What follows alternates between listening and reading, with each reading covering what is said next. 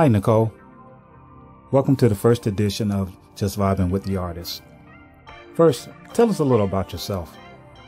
So a little about me is I am a Creole American singer-songwriter, and I was born in North Carolina, but I've lived in Los Angeles for basically my entire life, and I grew up singing in church with my brother and cousins. We just love singing and performing together so much that we even put on our own concerts for our family during the summers at our grandparents' home. And we built stages, we choreographed the show, we promoted it, we were all in, and it was so much fun. It just set the foundation for, I think, who I am as an artist now. What motivated you to start creating music, and at what age did you begin? I think I was motivated to start creating music when I was about 6 years old. My brother Wallace Hall and I produced our own demos and started submitting them to labels a few years after that. We caught the attention of several producers, such as James Carmichael, who worked with the Commodores, Atlantic Starr, and the legendary producer Keith Diamond, who worked with Billy Ocean and Donna Summer, to name a few. We also worked with Lee Young Sr., who was a phenomenal innovator, I think, in our industry. You know, he was with Motown for many years, and he worked with also Tina Marie and The Emotions and so many other artists. Very prolific producer. And he introduced us to Wanda Vaughn of the singing group The Emotions, Best of My Love fame, and her husband Wayne Vaughn, who worked with Brothers Johnson, Earth, Wind & Fire. And they loved what we were doing and thought we were like the cutest kids and brought us into their family right away. So it was just so much fun. We kind of grew up hanging at their home and studio with them and their kids, and we felt like that we were their kids too. They made us feel so welcome. And then we went to sessions and eventually ended up writing material for The Emotions, which was never released, but still sounds dope to this day. Also, I was modeling simultaneously and saved all of my money, which afforded me the ability to produce and release my first album, Appearances, independently on my own label. And that album went on to win the Best Album Award with Virgin Free Radio out of 25,000 independently released albums that year, so I was super proud of that feat. How do you want people to feel when hearing your music? When people hear my music, I want them to be transported, meaning I want my song that they're listening to that time to take them on a journey. I want the listener to feel the sounds and lyrics and be a part of that energy. Do you have any musical influences that inspire you, have inspired you, or helped shape, mold you into the musician that you are today, or helped in molding the music you create? I think I have, quite a few musical influences that inspire me because I grew up in a household filled with all types of music that influenced my genre-bending style. And most people are really shocked, at the feel and range of my voice, and always comment on my bright and soulful tone.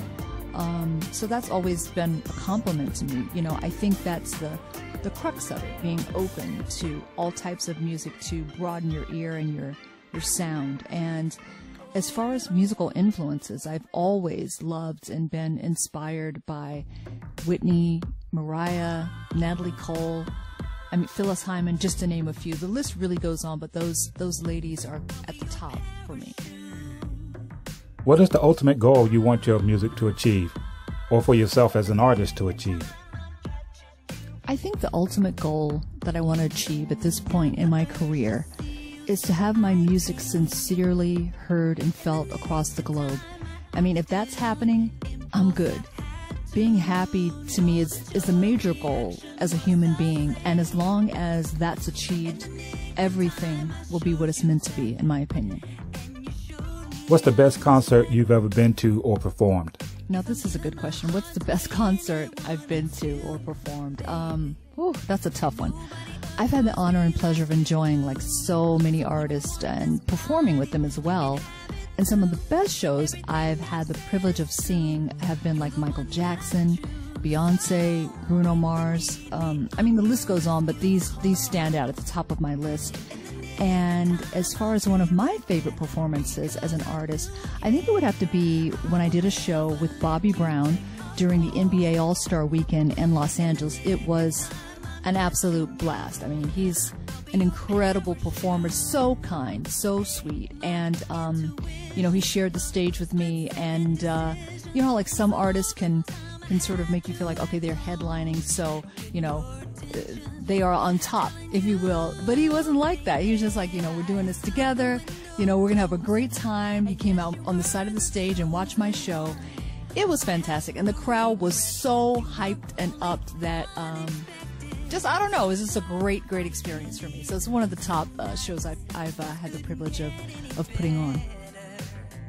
Your latest release is the single Romance. What inspired this song, and how can others relate to the meaning? My latest song that's out right now is a dance track entitled Romance, and I work with two DJs from Spain on this outing, DJ Frisco and Marcos Pion. They reached out to me about working together on something that was dance floor fire and anthem feeling, and I came up with the idea for Romance. The concept is about those moments when you're not necessarily feeling your best, but your friends are there in your corner and hype you up and get you out of the house, and you know, so you can get out of that mood and you know, and get some good energy in you, and you know, take you to the club and you know how it feels, you know, you got the music pumping and you're gonna like dance the night away, and you know, who knows, romance could pop off then too. You never know, right? What else are you working on?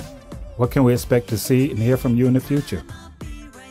You know, I'm always working on new material. As a creative, you can't help it. Like every day, you're always writing and thinking of ideas. I mean, you know, a lot of them don't make it out, but the point is to you have to have an outlet for that and to a release. And so lately, I've been having a lot of fun, like working as an influencer with companies and, you know, representing their various products. And, you know, it's a blast. It kind of ties back into my earlier days as a model. As far as music is concerned, I do have a new single that will be coming out this spring, and I'm really excited about that release. And so we're getting things organized and together now for that, as you have to plan for a release. But, you know, in this industry, it's all about, to me, being authentic and being yourself, and that's all I want to do and be, you know, as an artist, is to convey that, to have my audience receive it, and that just really makes me happy and warms my heart. And lastly, anything else you wish to say about yourself or your music? I think I'd like to leave you with this interview, and it's been a pleasure speaking with you and, you know, talking about my ideas and my time within the industry. But, well, I believe like this relates to me and my fellow artists and our music, because social media is so important these days for all of us, and I feel obligated to mention that it's tremendously important to have support from friends and family, you know, whether they know it or not. Their shares and love not only help from an emotional standpoint, but if they can share, my opinion only, if they can share major artists' work, then they should be sharing, you know, their friends' work, the people they know. Like, they should be doing it 20 times more than they share that, you know, artist they've never met. Because the bottom line is, it's all about helping to build a brand, create a name, create recognition, and all of this support helps more than they realize.